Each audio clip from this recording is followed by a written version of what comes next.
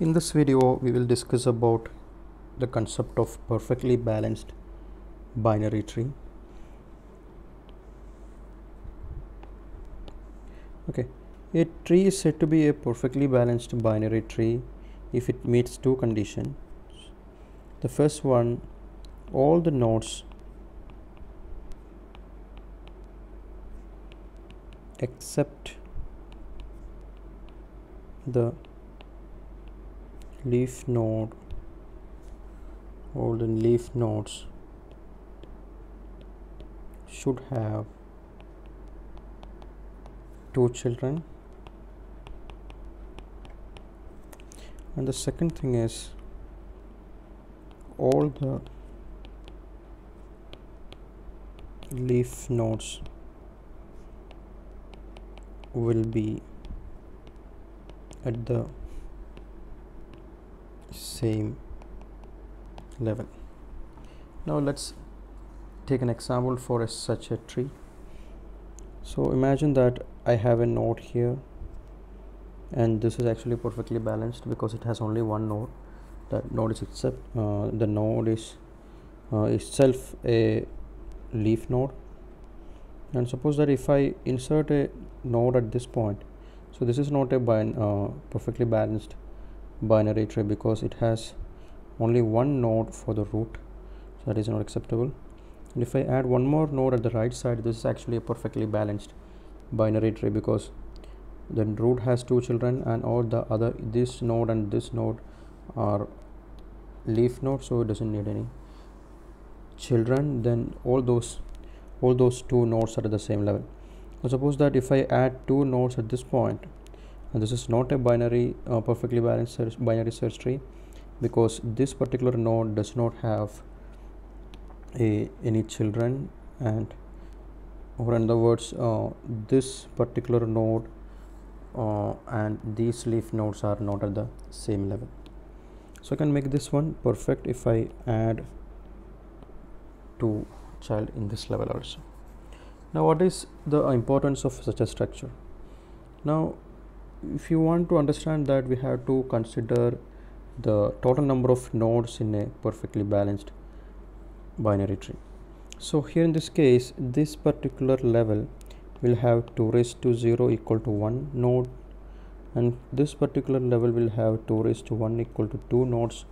Here we will have 2 raised to 2 equal to 4 nodes, and this will continue on and on. At the end and the last level will have 2 raised to h nodes.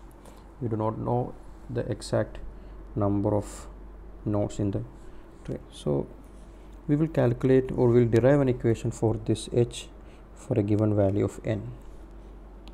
Okay, so suppose that all the total number of nodes n is equal to, it is actually the sum of nodes at every level. So 1 plus 2 plus 4 plus, that is I am adding 1 2 and 4. Okay, 1 plus 2 plus 4 plus 8 plus etc. plus the last one is 2 raised to h, that is this one.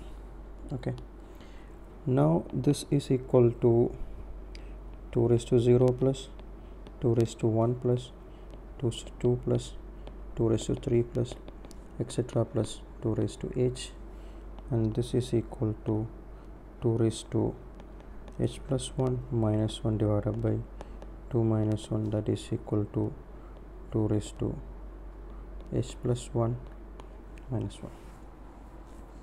Now if you are interested to find the value of h here, then we have the equation that we just derived. N is equal to 2 raised to h plus 1 minus 1, and if we take the logarithm on both sides with respect to the base 2, then this will be log, before that I am taking that 1 to the left side, so I can write n plus 1 equal to 2 raised to h plus 1. So this will be log n plus 1 equal to 2 raised to h plus 1, sorry, the log of 2 raised to h plus 1 to the base 2. So this is equal to n plus 1 log n plus 1 equal to, what is it, log equal to h plus 1. Okay, so we got the equation log n plus 1 is equal to h plus 1, or I can write h is equal to log n plus 1 minus 1, or I can write h is approximately equal to log n plus 1, or I can write approximately equal to log n. So we found that the height of the tree is proportional to or equal to, or correctly it is proportional to the logarithm of the total number of nodes. Excuse me. So this has a very good implication on the structure of a tree. Suppose that if you want to insert, assume that the number of nodes in a tree is equal to, let's say, 2 raised to 10, which is equal to 1024. And if we insert these numbers, suppose that I have 1024 elements sorted in a particular order. So if we insert in these numbers in a normal binary search tree, the tree will be growing on and on. So this is the first node, and this will continue growing only in a particular direction, or only in a right direction or in the left direction, depends on the number of the kind of sorting that we have done for the set of numbers. Now suppose that let's say that last element is, assume that the last element is 1000 or 10,000. Now I want to search 10,000 in this particular tree. So what I will do is I will make comparison at this point, this not 10,000, this one not 10,000, this one, and I will have to search in the worst case 1024 numbers, or I need to make 1024 comparisons.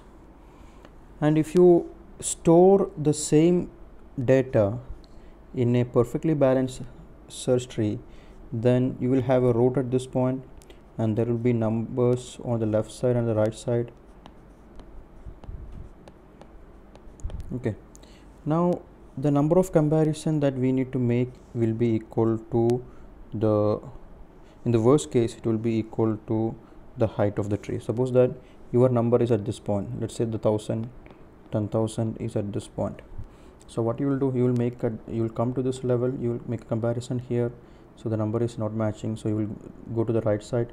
Here the comparison, you will make the comparison, the number is not matching.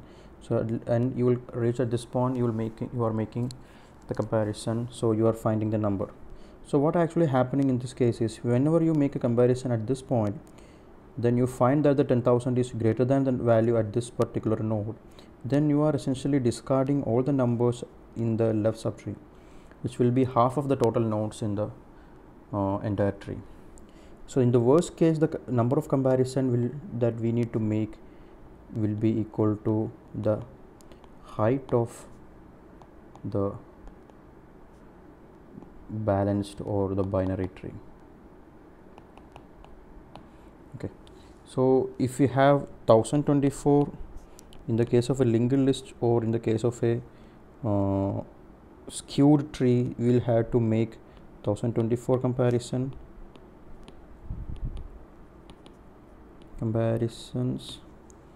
and if you have 1024 numbers